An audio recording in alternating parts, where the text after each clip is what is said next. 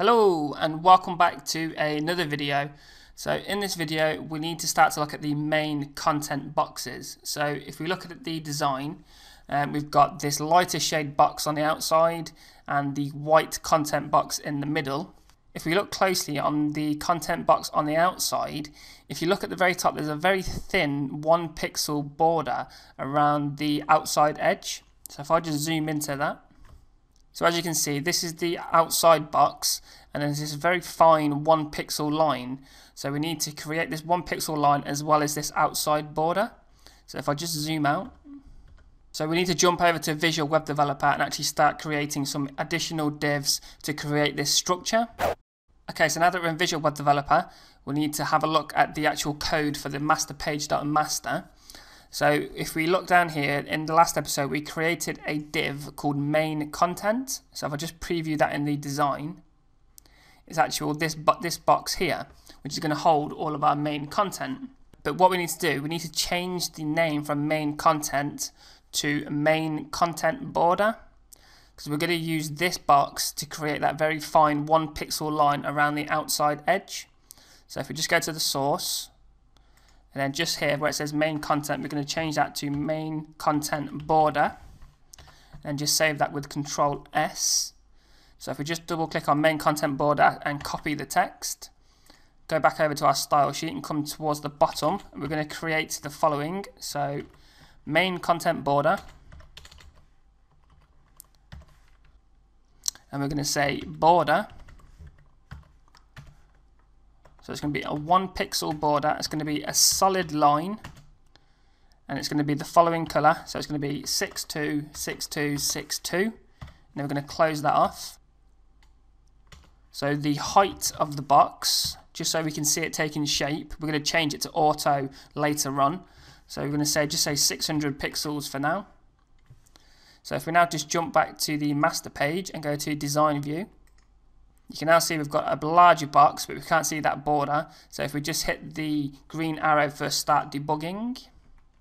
So as you can see here, we've now got the large box and we have this very fine 1 pixel line around the whole edge. So we've got the first bit sorted out. So if we just jump back over to Photoshop. So if we just zoom in up here, so if we just use the Control plus. So now that we've created this 1 pixel line around the outside box, we need to create this inner lighter shade inside of that box. Now I've been sat here for about an hour trying many different ways to get this to look right with the least amount of code. So the way we're going to do it is the following. So if I just zoom out, we're going to have to create ourselves an additional image to create this effect. So if we go to File, New, and the width needs to be 850 pixels, and the height can be anything as long as it's higher than say 100, and then click on OK. So we have a brand new white canvas, and then we're going to double click on this padlock to unlock the background layer. Now once we've done that, we need to go to an option down here that says fill. Now this is going to make the background transparent. So if we click on the word fill, you get these little arrows appearing. If you drag to the left, you can see the white is now starting to go transparent. So we want to come down to 10%. Also you can just type in here 10, it's a lot easier. So that's now 10% transparent. So there is a slight bit of white in there, but only 10%. So if we click on the crop tool here, so if you just click that, and then if we're going to select a portion, say about that much, it doesn't have to be exact as long as you've got a size similar to mine. And then if you double click, that has now selected that. We now have the slice we need. So we're going to do File, Save for the web and devices. Make sure PNG is selected and click on Save.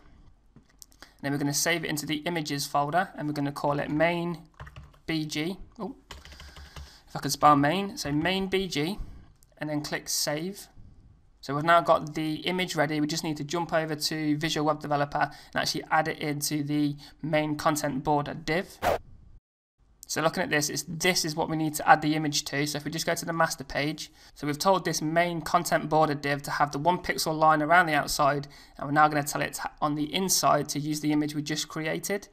So if we go back to the style sheet, so here we're going to say background image URL, create 2 brackets, and then close it off, and then inside the brackets do .. / to go back a folder into the images folder, and then select the main bg.png. So if we just preview this in a browser by clicking the green play button, and as you can see now, we have this lighter effect on the inside of the content box. So all we need to do now, inside of that box, we need to create another div which will hold all of the content in the white box. So if we just minimize this, and if we go back to our master page, and then if we go to the source, so we need to put some space in here. In fact, I've just noticed here where we put our closing comment, I need to change the actual text. So I'm going to change that to main content border, because this one belongs to this one here. As you see, when you click on this div, it highlights what it belongs to. So inside of here, we're going to create another div with an ID, and we're going to call this main content. So if we close that off, and then if we add our comment as usual, so main content. So now we need to style this. So we're going to come back to our style sheet, and we're going to say main content. If I could spell content, it's been one of those days. So if I just move up the page so you can see this.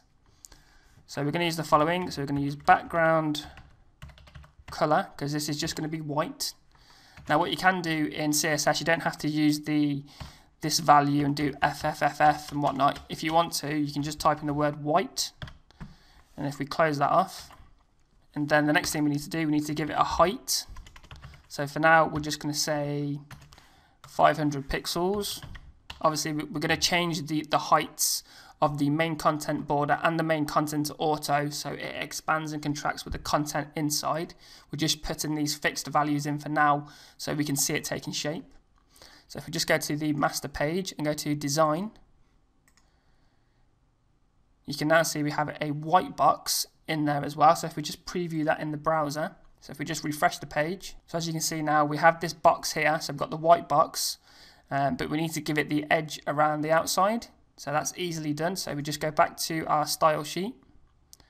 So on the main content, we're going to say margin, and we're going to say 15 pixels. So what this is going to do, this is going to add 15 pixels to the top of the main content box, to the left and the right and the bottom. It's going to be 15 pixels all the way around.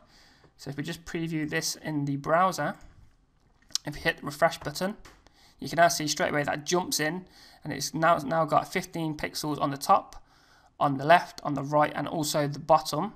Now obviously we've got more space here because we gave the main content border div 600 pixels in height. So if we go back to the style sheet, as you can see here, so if we change that to say 550, and then just go back to the web page, that's now brought it in a little bit more. So what I'm going to do, I'm going to leave the video here for now. I'm going to try and create some more videos and get those uploaded as soon as possible. Just one thing before I go, on my actual channel page, I've added the moderator module at the very top, and I'm asking you guys questions on the videos that I'm going to be making in the future. So it literally says here, what other types of videos do you want me to make? Now, these are obviously going to be web design related, but that could be more Photoshop tutorials, Illustrator, After Effects, all those sorts of things. So as always guys, thanks for watching. Please leave any comments, and I'll catch you in the next video.